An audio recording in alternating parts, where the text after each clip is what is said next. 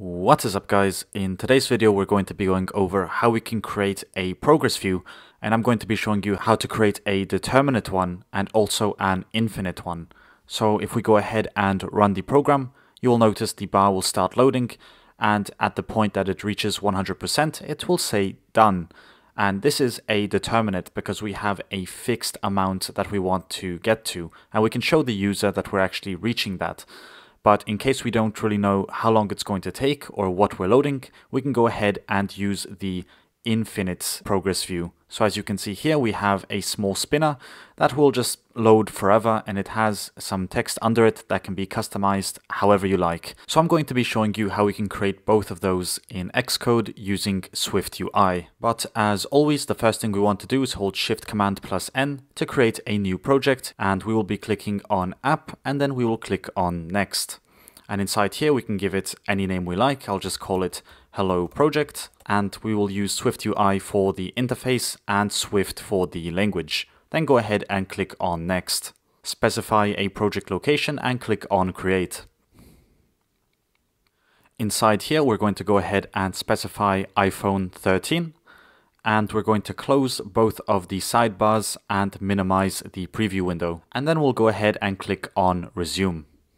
Now the first thing we're going to do is create a few variables, so we'll go ahead and type in @state private var show loading, and that's going to be set to false because we want to toggle the infinite progress view and the determinate progress view. And then we can go ahead and create another state variable, private var, and this will be the status. So it will start off as downloading, and then it will change to done as soon as it reaches 100%. Then let's go ahead and simulate that we have some data. So @state private var data, and this will just be set to 0.0 megabytes. And finally, we want to create a timer because we want to simulate data being downloaded every fraction of a second.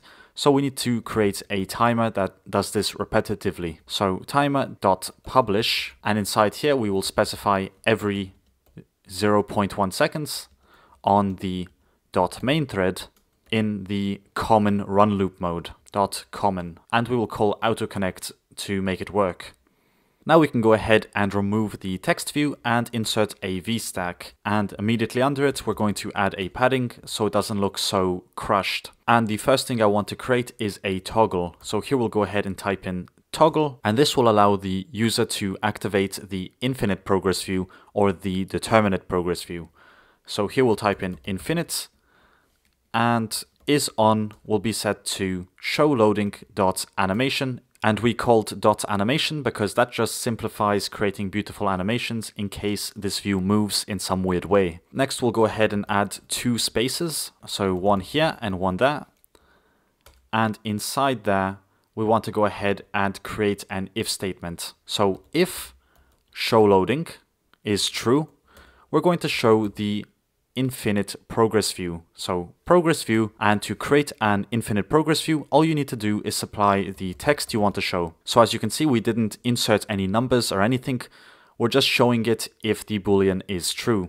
So if we go ahead and run the program and click on showing, you'll see the loading progress view, and it will load forever because it is infinite. Else we want to go ahead and show the determinate progress view. So progress view, and inside here we're going to specify the status as the name, and if we don't really insert anything else, it will also be infinite. That's why we need to go ahead and provide a value, which will be set to the data, and we need to provide a total, how much we want it to be set to.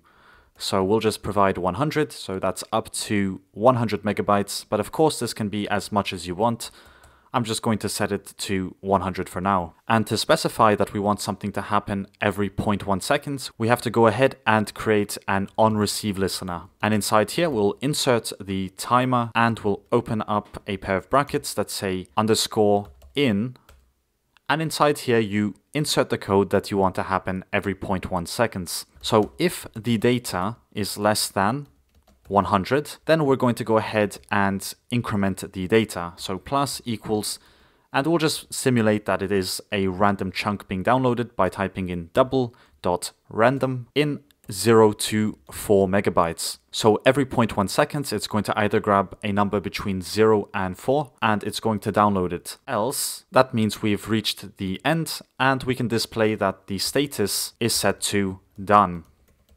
So as you can see, it's already loading, and as soon as it reaches the end, it will say done. So this is another way that you can create a progress view, and they both look really good. Of course, in iOS 15, if you want to change the color of the progress bar, all you have to do is go ahead and type in .tint and put in the color of your choice. But this only works for iOS 15 for now. As you can see, it will give us an error, and if you click on fix, it will give us a red progress bar. But with that being said, guys, as always, thanks for watching, and I'll see you in the next video.